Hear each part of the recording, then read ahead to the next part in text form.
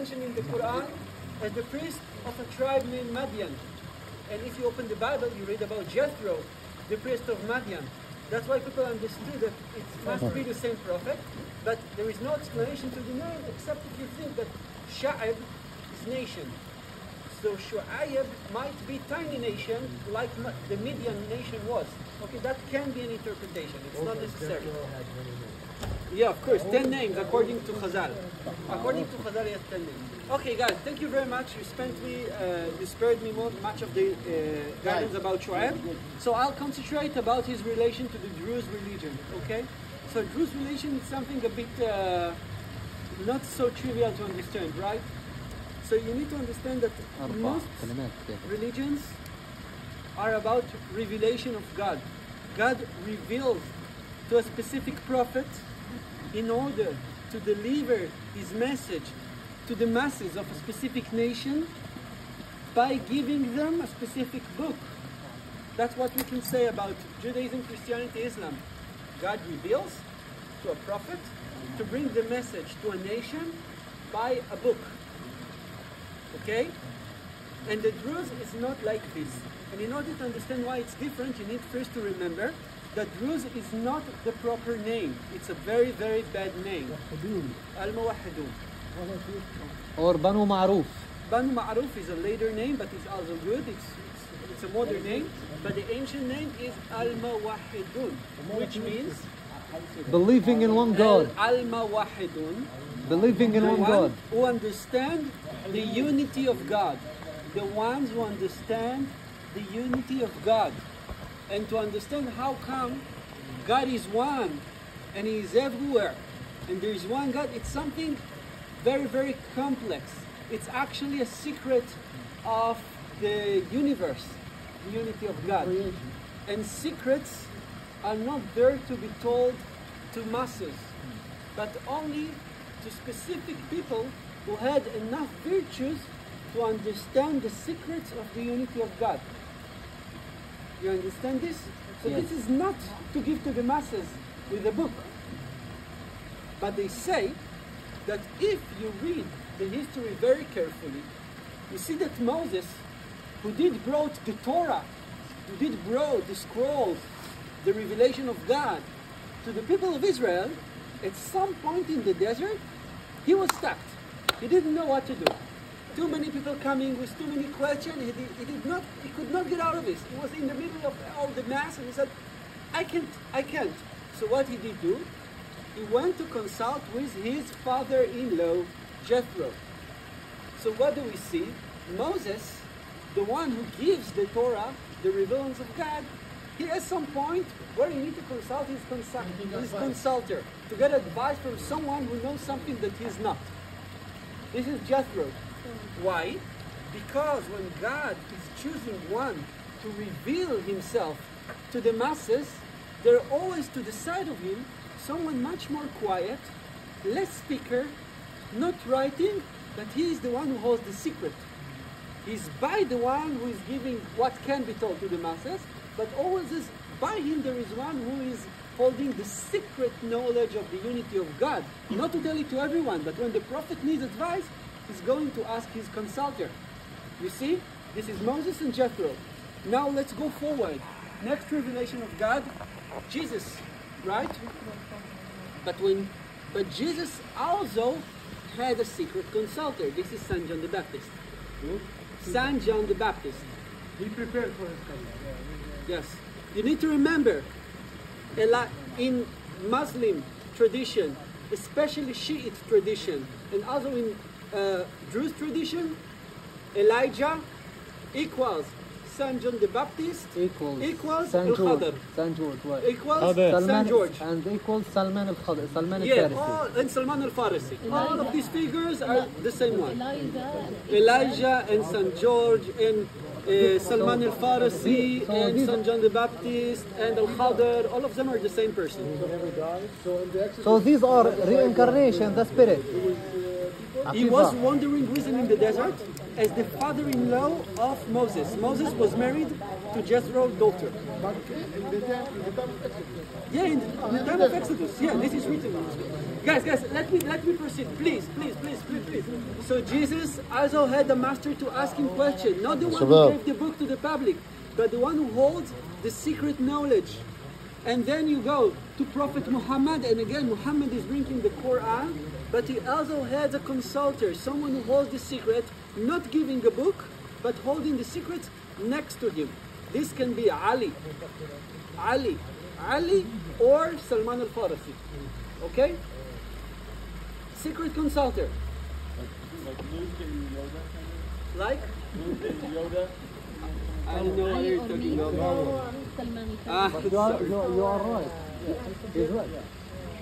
But at some point in history, God decided that it's time to give secrets to the public.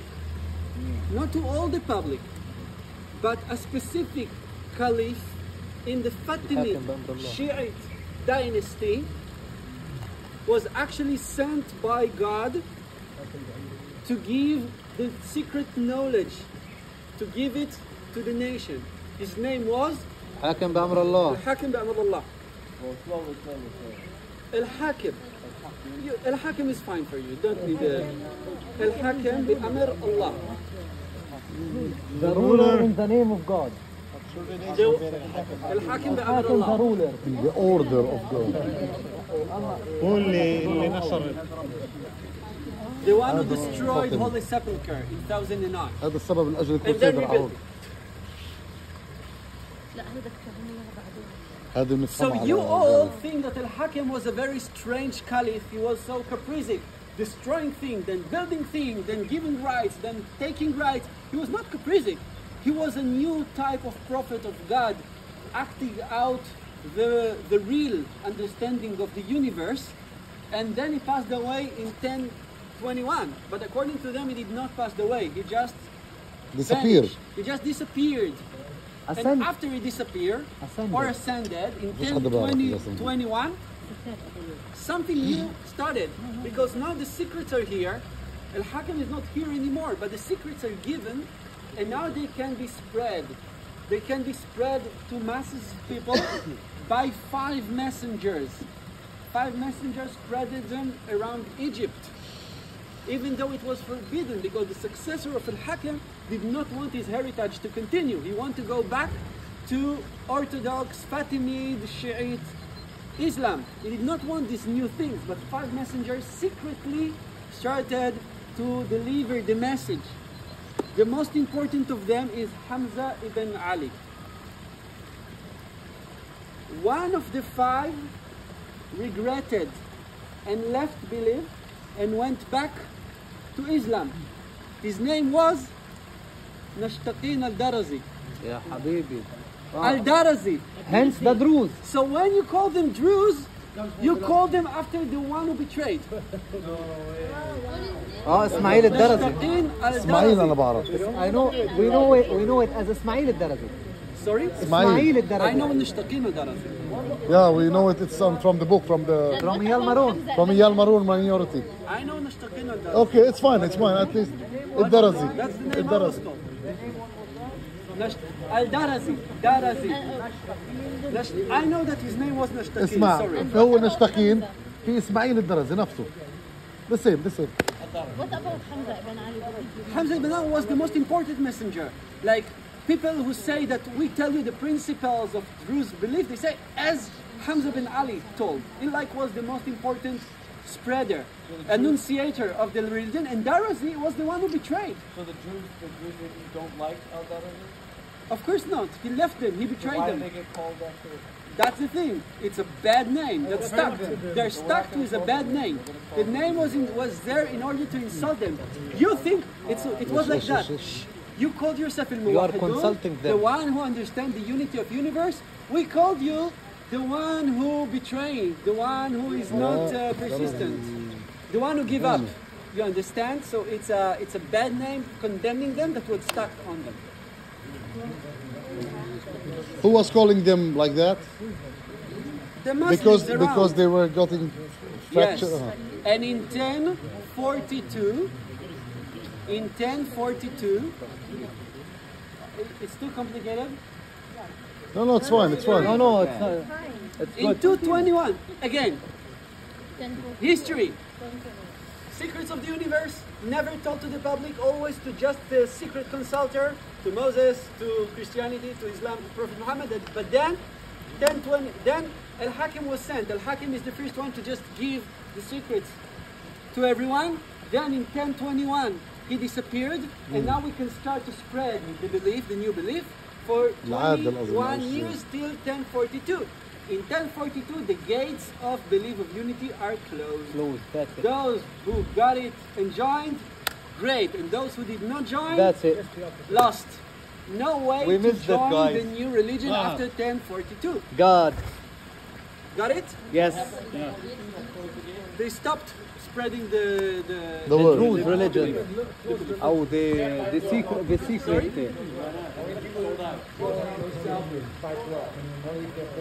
Yes, you need to be born into it. It became too dangerous. They became a very closed and secret and keeping inside secret. It was too dangerous to keep spreading it too much. Okay, let me summarize. Starting from 1042, Druze are being persecuted by all kinds of religions. It doesn't matter if you're Christian, if you're a Shiite Muslim, if you're a Sunni Muslim, you don't like Druze. Again, who was persecuted? The Druze. So they left Egypt, and they left most of the Middle East, and they left to where? بكعين. Here. to Syria. To all Syria, the Lebanon. high peaks, مظبوط. the highest peaks in the Middle East. Jabal Druze in Syria. Some very Syria. high mountains in Lebanon. This is hiding, going to places where normal people will never settle in, so they can live their own life. What is the southernmost? بعد ال 41. No, the southernmost Druze village in the world, Daliat al-Karmel. Daliat al-Karmel, the southernmost. Okay, so actually in Lower Galilee you won't find Druze villages. It's too low. You see them in Upper Galilee, in Carmel, in Western Yarka. Galilee, in Golan Heights. Not in all Golan Heights, only in the top near Hermon. Not here. So in Lower Galilee, guys, it's very hard. In Lower Galilee, you won't find them. No villages here around, but the holiest place for Druze in the world is here in the Lower Galilee, because this is the tomb of Nabi Shoeb, the first Druze ever, according to their belief. This is the first Druze, the first secret holder in history. Even though Druzism was founded only in 1021, only in 11th century, the origins comes from what Jethro have done, holding the secret, right? But of course, this was not in a Druze area, and all of this area was filled with a big Muslim city, Muslim village. What was the name of the Muslim village here in 1948? Hittin. This is one of Hittin up there. You remember that the crusade from the other side wanted to cross to this side because here was her spring. Spring, This is the spring of Hittin. This one. Okay. By the way, in 1940, so till 1948, the Druze wanted to come and pray in their holiest place, but this was a holy place also to Muslim, because this is Islamic Quranic prophet, right? And also to Jews, because this is a biblical prophet as well. So both for Jews, both for Muslims, both for Druze inside a Muslim village. In 1948, after Nazareth have fallen, all the inhabitants of Hittin have left. They said, okay, Tiberias is lost, Nazareth is lost. They left, and their houses were bombed demolished that they can't get back. The only thing that left from the village is the central mosque with the rooms around it. So you have down there a mosque, abandoned mosque with rooms around it that left, and the private homes are vanished. So now the only thing left is the maqam, no more village around, and the state of Israel said, because you Druze decided to follow Israel, and they say there is a reason, because the highest leader of the Druze back there in 1948, he said, because Jethro went hand with hand with Moses in the desert, we the Druze, the descendants of Jethro, do the Go hand to same hand to with the Israeli. descendant of Moses, going with them. With them. Okay? So because of this decision, the state of Israel said, let's take the tomb and give it to the Druze for the first time so they can manage it. And from then, from 1948, this place is managed and run by the Druze in Israel. Before that was Muslims? There were Muslims around, and if you wanted to get in, you needed permission from the Muslim. Either you're Jewish, either you're Muslim. And then they said, okay, so what is your festival? And they say, what kind of festival? There is time in the year that you celebrate, like Eid al-Fitr, like Pesach, like Christmas. And they say, no, we are hiding. We can't celebrate out. Everything we do is secretly. All the prayers we do in secret places. We don't have mosques. We don't have synagogues. We have secret, hidden places where we pray. So we don't have big festivals. And they say, okay, but everyone get vacation from work in his festival, right? So Muslims get in Eid al-Fitr, and Jews get in Pesach, and Christians get in Christmas. We want to give you vacation. Can you please do a festival? And they say, okay, everyone has a festival in the spring, right? We have Pesach, we have Easter. Even Muslim had Mausam Nabi Musa in April. Right. April is a good time. So from this time, 24th of April is the festival, the annual visitation of Nabi Shuaib.